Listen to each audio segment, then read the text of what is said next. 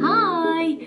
Seeing as so many of you have asked me multiple times over Instagram and on this channel and my blog and all over the place basically about my houseplants, I thought that today was a good opportunity to give you a little plant tour. Just to give you a little kind of heads up, I guess. There are over 100 plants in this house. I'm going to try and show you all of them and a little bit about where they all are, so you can kind of see the kind of conditions I guess they're in, the like light levels and placement near windows and stuff like that. Now, it would be the longest video in the known universe if I gave you, I don't know, a comprehensive list of requirements of every single plant, so I'm not going to do that because you might die of boredom, but I will try and give you a quick overview of what certain types of plant like and kind of my tips and tricks really, because I'm no expert. I've just become a little bit obsessed with my houseplant babies and I can't stop adding to the collection. So I hope you enjoy this little tour. Any questions, hit me up in the comments below and I will do my very best to answer them all. So let's go.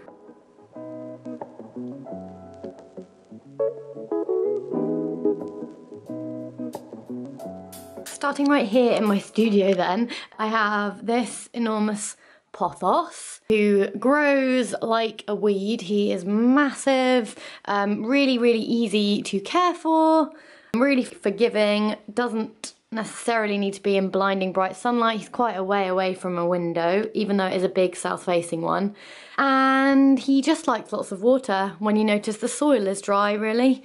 Not fussy, really pretty. You can trail him everywhere. This guy is a Benghal Fig. He is one of my newest plant babies. So he's just sprouted this teeny tiny leaf and he looks like he might have another on the way. But I just love the like beautiful striking pattern on the leaves of these guys. And as with all figs, they are a little bit fussy. You need to make sure they are kept watered. They're not as forgiving, but they also don't like being soaking wet. This one has really lovely, like, you can't really see it on the camera, but the leaves feel like soft and velvety. They're almost furry. It's pretty amazing. So he's a fig. These are some kind of like babies. This was a cutting of a spider plant that a friend gave me, who's just getting enormous already. This little chap is furry. I don't know if you can see it very well, but he's furry and purple. And he's called a Gynura, and that was from a plant shop in Amsterdam. They gave me a little cutting, which was sweet. This is one of my baby Pileas that I plucked off the big mama Pilea. Pileas are all over the house, so you'll see a million of these. This looks a lot like a cheese plant, but it's not. It's a... can't even pronounce the name, but I'm going to write it on the screen. But they're really pretty and they're like climbing vines. These guys are some of my faves. These are all different types of begonia. Begonias have super lovely like silvery spots all over their leaves. You can kind of see on this guy, but they're literally metallic. They're amazing. This little guy is a variegated rubber plant. He's growing really big actually. He was tiny when I bought him. And these guys like to be kept moist, and they also like being spritzed with water to keep the humidity up. They're quite fussy. If they don't get enough water, the leaves drop and they go a little bit brown like this. This is one of the first leaves from when we first got it, but the newer ones are looking much happier. This guy is a big Fiddle Leaf Fig. I'm a bit obsessed with Fiddle Leaf Figs. I've got a Pilea here. This was a little tiny one I plucked off the big one that's growing quite big now. And this is one of my favourites ever. This is my biggest Fiddle Leaf Fig. And he is stunning. He's really new and also really expensive. So probably not one for people that are new to houseplants because they're quite fussy, and yeah, it would be devastating if he dies. Please pray for him. I hope he doesn't. But I've put him in one of these self-watering planters The brand is called Alocasia, and they have this really handy water indicator that shows you when they need a drink, basically. It's got a minimum and a maximum, and it means that you can basically just fill the reservoir up and the plant takes as much as it needs. So if they're fussy, like these guys are, it's a bit of a cheat's way of keeping them happy, really. This Pilea here is the original one that all of the other Pileas in the house have come from, and he's got all these babies that I need to pluck off, actually. It's the longest windy man. And I got him originally with like 2 leaves on him from a charity shop on the Isle of Wight years and years ago when I was visiting my good pal Harriet. In the spare room, we have a little Momo with his cushion of himself. These guys are, oh, tired boy. These guys are all big succulents that I got from a Super Ace nursery in Somerset yesterday. Those guys are pretty beaut and really big. And they were all outside actually, so some of them might end up in the garden, some of them in the house. They got soaked in the monsoon rains that were at the nursery yesterday, so they're in here in the window drying out. I also have another Fiddle Leaf Fig. This guy I only put in here a couple of days ago because he was in the studio, but he was getting dwarfed by the 2 biggies. So I've popped him here and turned him the opposite way to how he was, facing towards. So hopefully he'll grow towards the window that way and stop being quite so bendy. This guy was from eBay, I think, but this, because it's a single stem, spindly baby version of the Fiddle Leaf Figs, he wasn't very expensive at all, but he's grown really quickly and he's looking pretty healthy. This guy here is a succulent again. He's an aeonium, another new purchase yesterday. And this guy is another begonia. This guy's a Begonia maculata, and he arrived in the post pretty badly damaged. I often order plants online, and sometimes, unfortunately, they come in not great condition, having travelled through the post. So he's looking a bit in the wars, but he does have some really lovely new leaf growth. Ta-da! So I'm hopeful that he'll make a full recovery. Love these guys so much. They're just stunning. I just love the patterns on the leaves. Another fussy plant a little bit. They like to be kept fairly moist, and they also do like a misting to keep the humidity up. And when they're happy, they produce like loads of leaves. They're really fast growers.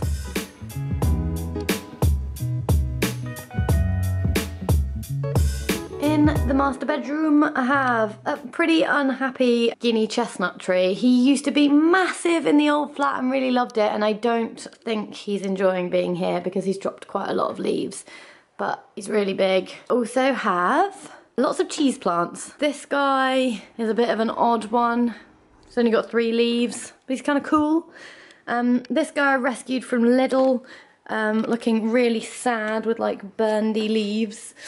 And he's just literally in the last few weeks sprouted out these 2 new big ones. Cheese plants again aren't very fussy. They like to be near a window, but it doesn't have to be direct sunlight. This is a north facing window, and they just like humidity as well, so give them a spritz, make sure they're watered. This one is pretty rare. This is a variegated Monstera. Now he again arrived in the post in not the best condition, but he has been growing new leaves even though they're a little bit oddly shaped and dwarfed, so I'm not sure whether he needs repotting perhaps, but he's still growing and the leaves on these are just stunning. I wanted one forever. I just love them. So I'm hoping he grows big and strong. Poor little guy. And then we've just got a really big variegated rubber plant that seems to be quite happy here. The room is quite bright, but he isn't right next to a window. But he's producing lots of new leaves, and I give him, like the other one, lots of spritzes with water to keep the humidity up. In the bathroom, I have lots of moisture-loving plants. So this pretty fern I bought yesterday. This Asparagus Fern here, who really, really likes humidity, so I spritz him literally all the time and also flick him with water from the tap. Another fern here on the side of the bath. This guy was actually from Homebase, so he was pretty cheap. And a Monstera obliqua, another form of cheese plant, which is a vine one, and he is growing really big. And he's looped over the curtain there. And then another baby Pilea and another Begonia. Oh, and in the corner there is a mother-in-law's tongue, a Sanseveria snake plant. So that's the bathroom, babes. Down here in the living room, I've got a million plants. This is another north-facing bay window. It's directly below the master bedroom, and this is like cheese plant central. So another big guy here. This guy is an absolute beast that needs repotting, that I got for £4 as a cutting from a plant sale at Jack's work, which I've never seen ever again. There was just this one plant sale at Christmas one year, but I don't know if you can see the scale, but the leaves are huge. Really huge. So he's amazing, and in the last few weeks he's put out 2 new leaves and another one as well. So he must like this spot, but look at these roots. He needs repotting really badly. They're like bulging out of the water reservoir. Behind these guys, I've got some succulents. This guy's just starting to flower, which is nice. Another guy here, a little selection of suckers there. Another baby Pilea, a baby Pilea that's got massive. Poor cacti that didn't make it. Cat knocked him off the side and he's died. My little cute elephant planter with lots of different succulents in it, and another baby elephant with more suckers in it. And then on our plant shelf, succulents, purple heart, vine, baby cheese plant. That there is an Oxalis. You can't really see because of the way the light is, but it's really amazing, like deep purpley maroon leaves.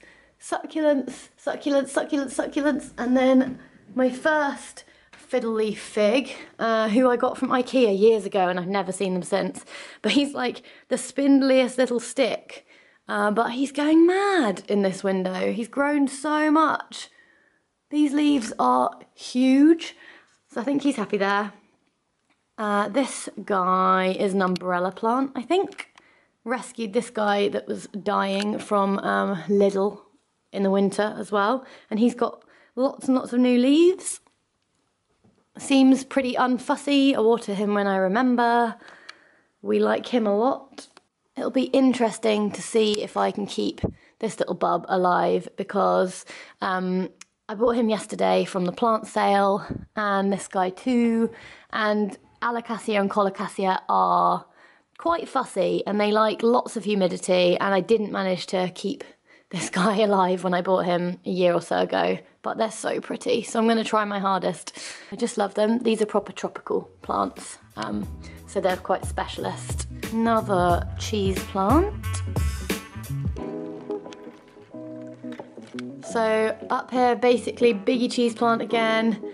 This is a donkey's tail succulent, a sedum, and I love him.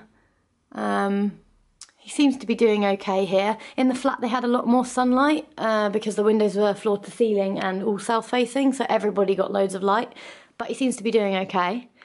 And another Monstera obliqua that's going a bit mad. And he's really, really, really big. And another Spidey. On the mantelpiece, I have some more succulent babes. I have a big Begonia on the fireplace here. Pretty unfussy. Obviously isn't here when the wood burner is on, only in the summer. And then I also have a little baby Pilea again. Over here, because we're in the middle of the room now, and we're quite a distance from the actual windows, there aren't many plants on this shelf, just some kind of hardy succulents that are less craving of direct sunlight like most. Again, nothing here because it's too far away from a window. Got a little fig plant there. That's a normal edible fig plant. Little bubby cacti. This is a variegated Monstera, again like in the bedroom, that I got, well, I asked permission to take a cutting of, but from a restaurant in Amsterdam where they had an enormous one, and this leaf is new. So he looks like he's doing okay. Not much variegation on this one, but we'll see how this little bub does. Another Guinea chestnut and another one there. So those guys are here. This window's south facing and gets loads of light. So I have plenty of succulents, and also all of my orchids really seem to love this window. So they've just been flowering for ages and ages and ages. More succulents. These guys are sugared almond succulents. Pachyphytum oviferum, I think. But I love them. They're like squidgy beans. And more suckers, more suckers, more suckers, more suckers. A little sad orchid. And then this poor palm that was left outside in the frost, Gareth, that I rescued from my friend's house. Poor little thing, look at it. It was literally completely like this when I took it from him. But now it appears to be doing okay. There's lots of new growth, like this. So I'm hoping he'll do all right here. He looks like he's doing okay. But these guys are really easy to look after as well, and they're nice big plants. I think this guy was from IKEA. And a tiny little sucker here.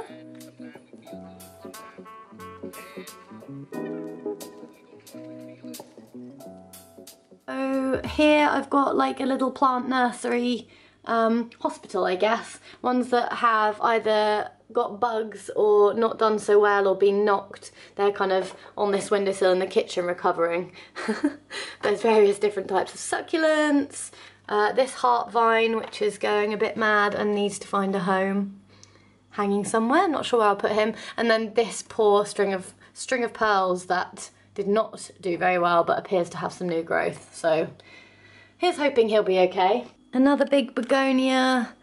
This was sent as a replacement to the one that arrived super damaged because it literally didn't look like it was going to survive. And he's arrived in a better condition, so hopefully he'll thrive too. Seems to like it on this spot in the windowsill where he gets not direct light but quite bright light. This guy is another Oxalis, like the massive one I tried to show you in the lounge. But you can kind of see it's like triangular purple leaves. They're really pretty, and I love these guys. They just sprout more and more little leaves and these tiny delicate purple trumpet flowers. And then over here on the kitchen windowsill, I have a geranium. I have this little bonsai from IKEA, more Pileas. This little cactus in a cute Atelier Stella pot. Another cacti, a peperomia, a variegated one that's really pretty, again really easy to look after, really forgiving. Another donkey's tail succulent, but this is a little baby one. This guy is a bear's paw succulent because these look like little bear's paws. And this is a variegated one. And I just love, love, love these plants. They're so pretty and so cute. Another echeveria. Another sucker in another Atelier Stella pot that I love. And more succulents. Just more succulents basically. Another Pilea. This is a type of peperomia. And a cutting that I took yesterday of a cute little vine plant that I'm hoping to root in some water here. So there you have it, my insanely large collection of houseplants. Apologies for calling every single one of them this guy and this guy and this guy and this guy. I don't know why I refer to them all as males. Very strange, but just noticed I do that when I was watching back the footage I just took. Anyway, quick fire tips for you because that might have all been a bit overwhelming. So easy, super easy, super, super easy houseplants to look after. Number one would be spider plants. Really unfussy, don't need bright light, are pretty forgiving with watering, and look really pretty and shoot out little babies that you can pluck off and replant and share. Next on a scale of easies, I would say is Pilea plants. They're a bit hard to get hold of. They're becoming more readily available. If you know someone that has one, maybe ask them for a little cutting, or a pup as you call them, because they sprout out from the soil and you can pluck those off and propagate them easily. These guys need lots of water, but you can tell when they need a watering because their leaves get a little bit droopy. And also I would recommend, maybe, again I mentioned before, Lechuza planters, but these ones are cheaper ones from eBay, and they just have like a little stick that kind of tells you how much water is in a reservoir, and that can help you keep on top of watering. Moving on to like another easy to look after plant, similarly, cheese plants. As you saw, I've got loads of them. This one's one of the variegated ones that is harder to come by, but cheese plants, again, don't need direct bright light. They like lots of water and humidity, but they're not fussy. They're pretty easygoing little guys, and they look amazing, especially when they get big. And when I talk about spritzing the plants, I use this. This is just a plant mister. Press this down and spray a nice fine mist of water on everybody. Raises the humidity for plants that like that. Plants that like humidity and are insano fussy, so maybe not for the faint-hearted. Things like this guy, the Asparagus Fern, and any ferns really. I mist this guy at least once a day, and you can't ever let the soil dry out. They like to be kept moist literally all the time, or they will go yellow and crispy and die. But they do look beautiful, so you know, if you can commit to giving these guys a mist and keeping them moist, then they look stunning, so give them a go. And they don't like bright direct light, they like a nice shaded spot. That's why mine are quite enjoy being in the bathroom. Succulents are really, really easy to care for. People kill them with kindness all of the time. The most common questions I get is like, why has my succulent gone black at the base and the leaves are dropping off? That's normally because the roots are rotten and they've been overwatered. So they don't like sitting in water at all. Doesn't mean they don't like any water, but I would err on the side of caution with watering them, and water them less as a rule rather than more. So I probably in the summer water my succulents once a week, but basically the soil has to be bone dry before you give them another drink. And they're really good at telling you when they do actually need water, because the leaves go a little bit wrinkled. So they need lots of sunlight. People buy them and they put them in indirect light and then they go all leggy. This is what happens when they're not in enough sunlight. The stem becomes really long and the leaves are really spread apart. So that's a fairly unhappy succulent.